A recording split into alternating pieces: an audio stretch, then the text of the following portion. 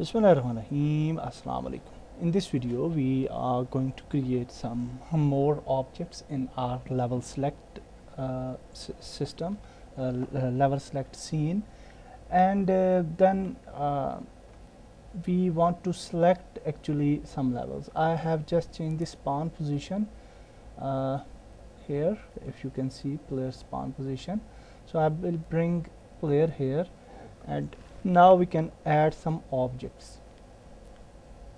So actually I want to add one cube here. You can add cube, sphere, capsule, whatever you want. I will just add a cube, and this cube actually I will make it some texture I will add to this cube. So if we go to our UI, I think we have some textures here inside. Here you can find some textures. I think this is paper 1, etc., and I think we have some textures. I don't know where they lies. I will just check. Here you can see these nice textures. So I will select the cube and I will place a blue texture here on this cube, and now you can see that we have these nice cube. We can rename this cube to our scene name, and we have 3 scenes created. So I will just recheck these scenes, and we have night, industrial, and city. So I will just rename it to city trigger like this, and then we can place it anywhere in our scene, and then we can just make it rotate like this, and I will just make it trigger, okay, because we want to trigger on this cube. Also I will make it a little bit smaller like this in height, and like this. Yeah, so now we have a nice cube here. And for city trigger, I will just duplicate this trigger, and here it is also trigger, and I will just change the name to industrial trigger, okay. And one more trigger we need for 3rd level, and I will just duplicate this one, and for this we can rename it to night trigger, okay, like this. So now we have 3 triggers, and I will just change the colors for all these triggers. So let's add a green color here and red color here on this trigger, and actually this is not red, this is red. So that's nice. Now we can just make these cubes in one line. So I will just select these cubes. We can rotate these cube a little bit like this, and then I will just select the industrial trigger, and we can move it here, and for night trigger here, okay. So that's nice. After its placement, the second thing we need is to create our workspace UI. So we have to create some buttons, and for that purpose I will just create a new UI canvas, and for this canvas we can rename this canvas to level select canvas like this. And now what we actually want to create buttons inside this canvas, but before that we will select the canvas and we will make it a word space. So now we can place our button onto these cubes.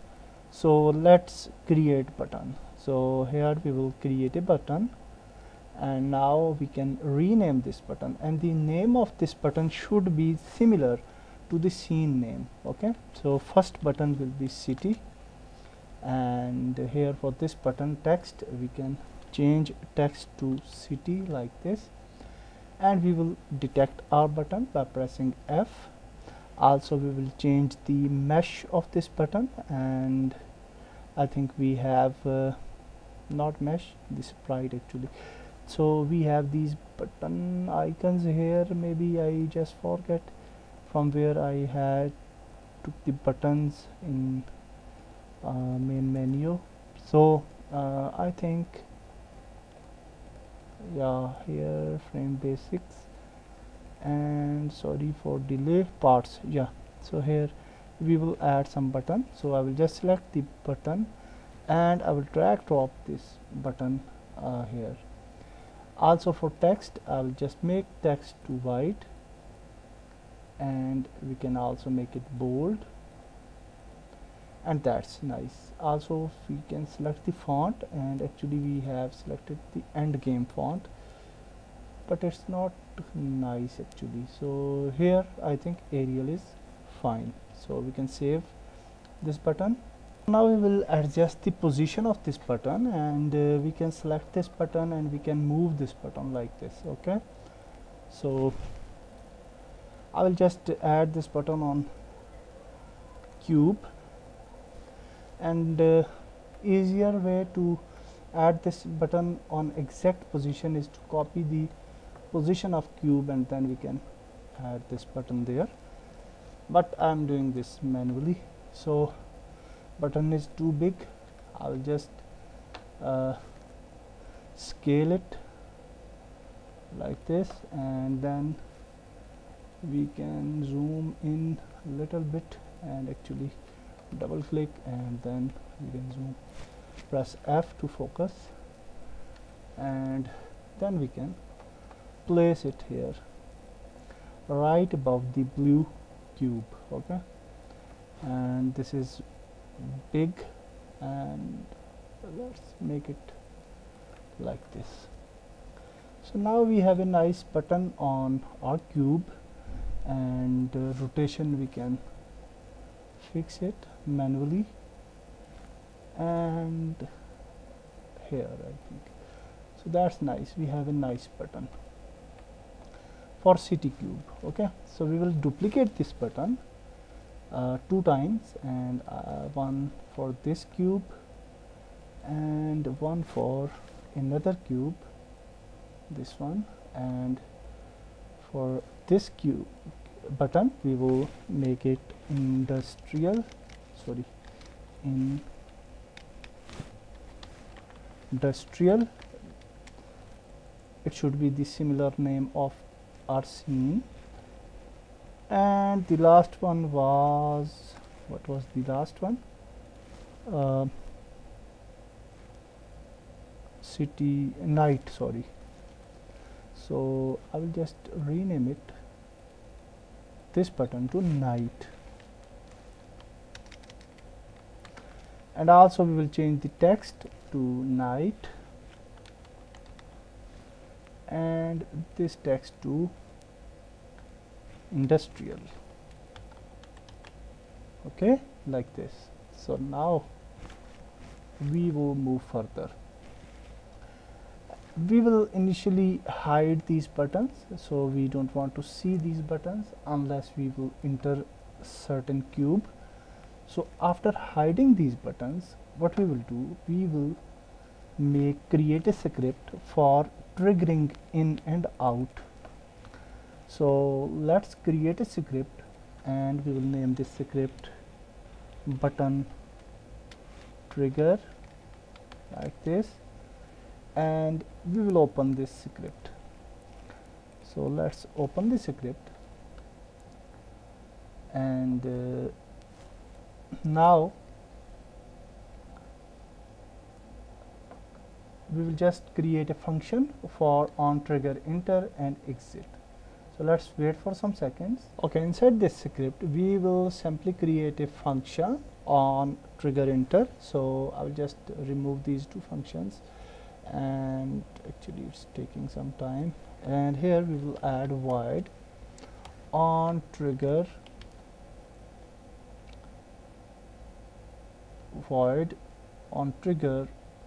enter, and actually I want smart commenting on trigger enter, and here we will say that if our other dot tag, because we are using other here, okay, equal to player, if it is player, then what will happen? Then we will say btn dot set active, and we didn't define the btn, so here we will create a public game object, game object, and we will name it btn, and here we will say btn dot set active true,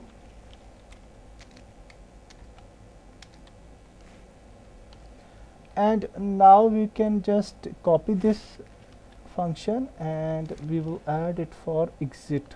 So here we will say exit, if our player exit, then it will be false, like this. Okay, so that's nice. Now we will move to our Unity, and here on these triggers we will add script. So I think we have to reload Unity, it's taking time. Anyhow, we will select these triggers, and here I will just add that button trigger.